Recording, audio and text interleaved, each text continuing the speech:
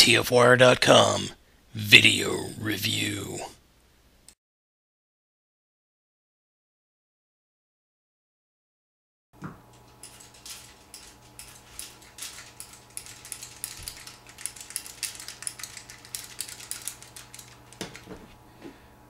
Hey guys, coming at you here with a video review for Voyager Incinerator from the movie line.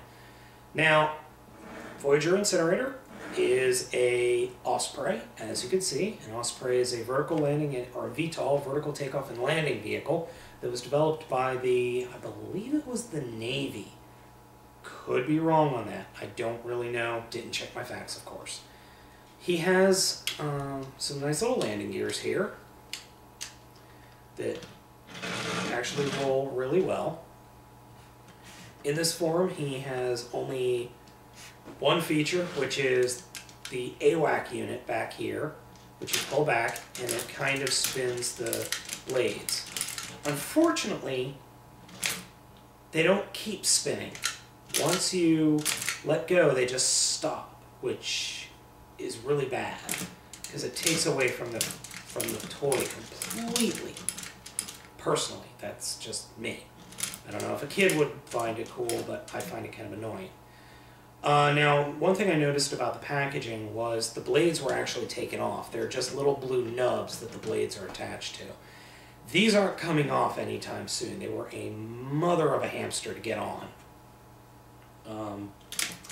But unfortunately, they're just not that fun. And you can put them down in vehicle mode. In fact, if you wanted to, you can even point it down and cause an accident. But one thing I do like is there's a little piece of plastic on each wing right here that prevents you from going 360, which is actually kind of nice. Other than that, it's not too bad. It's kind of boring looking though. No real fun look to it. It's got the typical all-spark power blue, which is absolutely disgusting and has no business being on a transformer because it looks absolutely hideous with the other colors. But so let's go ahead and transform this.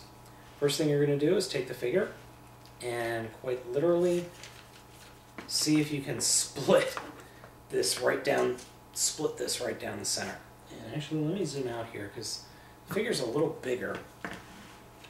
So what I do is I just grab it and push it like that, and that splits it right away and then raises up the hip right there. Next thing you're going to do is just fold these out like that, and then just kind of get in here. I don't know if this is an automorph or not, but kind of just get in here and fold these guys out of the way thusly. Rotate the leg all the way around, or rotate this all the way around, like that. And then just kind of fold it. Oops, sorry, you guys couldn't see that. Just kind of fold it like this. Flip out the feet and turn. Those are the legs. Next for the arms, rotate them back like this.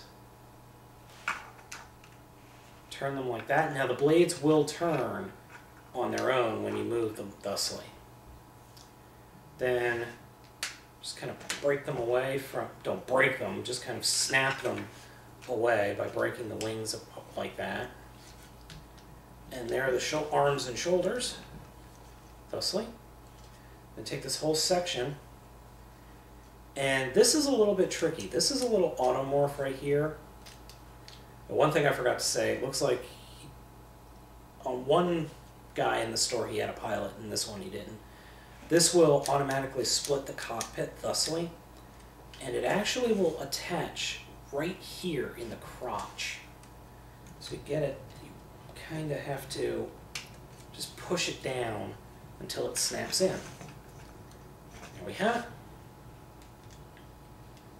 Incinerator. Fun factoid, Incinerator was a name that they were previously going to assign to Blackout, movie Blackout, but they decided not to. I think for the better. He's got he's got full movement here, but every time you move any of the purple, his blades will automatically move, as you can see. I'm not pushing any buttons, it's automatically moving. And then his legs have a good range of articulation. His head can barely move. He doesn't really need to lean up against this back dorsal area. I mean, you can't see it in the video review, but he's not actually touching there. He's not touching at all along the back here, which is good. In this form, the gimmick still works, and it still underperforms, in my opinion. You hear that horrible clicking sound? Ugh. All in all, he's not bad, but man, he takes up a lot of shelf space. These propeller blades take up so much shelf space. I mean, together, they're wider, they double the width of the figure. And they just do, because of the size of the blades, which is accurate. I mean, in real life, the Osprey is huge, but the wings can fold up, or the blades can fold up, I believe. Could be wrong. I'm not a naval engineer. But he's not awful, but man, he's pretty weak. I mean, he's got no hands. You can get some neat poses, I guess. I just haven't tried. But I mean, the blades and this back right here really limit you to what posability the figure can have. Other than that, I would say I'm 50-50 on whether to get him or not. If you can get him, if you really want to get him, go ahead and get him. I won't stop you, obviously, but it's not the best figure in the world, and really, I just wish the movie line would end, because it's not really bringing anything great to the table. But if I can get into the figure and fix this so that his blades continue to spin after I push the button like blackout, that'd be awesome. So I'd say just, if you want to get him, get him. If he's not interesting to you, just don't bother. Catch you guys later.